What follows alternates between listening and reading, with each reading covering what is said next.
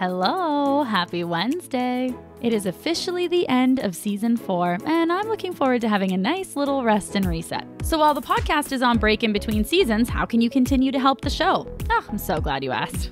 One thing you can do is catch up on any episodes you haven't listened to yet, and this helps the show continue to have audience engagement while it's on break. If you've already listened to every single episode, you fucking rock. Thank you. The biggest thing you can do to help support the show between seasons is tell people about it. The best chance a podcast has of reaching new listeners is by word of mouth. So if there's anyone you know who you think would like the show or like a specific episode, it would mean so much if you would send it their way. And thank you in advance. Oh, speaking of thank yous, I have some very special people to thank for making this season what it was. Thank you to all the fantastic guests this season. You make the show every season. And it was truly a pleasure to have a moment to connect and get to know each of you more. Thank you to everyone who listened or watched the show. This season, I introduced a new show to the Liquid Courage feed, Never Have I Ever, and I was so thrilled with the response. So thank you for welcoming that with open arms. And thank you to everyone who submitted prompts for the show. Without you, we literally wouldn't have a show. So thank you for taking the time to submit those and for having fun with them. Thank you to everyone who shared the show with a friend. Again, this is the best way to help support the podcast, so thank you, thank you, thank you.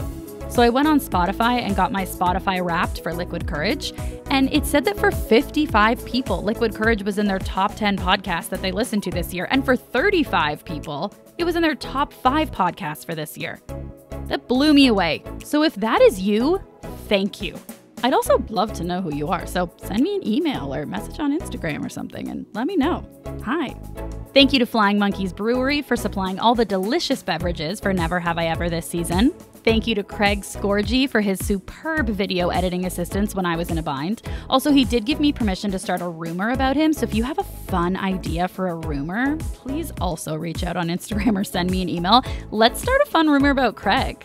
Big thank you to Ryan Sheedy for coming in and helping me edit the second half of the season when I was in truly a rough spot personally and just really needed the help. And lastly, huge thank you to Liz Bragale for working on many of the behind-the-scenes aspects of this season.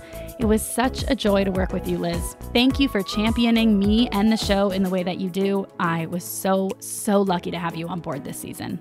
You know, it always feels weird when a season ends. I have so much more time on my hands than I'm used to. But this time I feel prepared. I've signed up for a class to learn more about crystals. Typical. I just started watching Love Island games. I guess also typical. And Pikmin 4 on Nintendo Switch is truly so fucking great. I will happily sink countless hours into that game. And let's be honest, I'm probably going to spend a bunch of time planning for the next season of the podcast.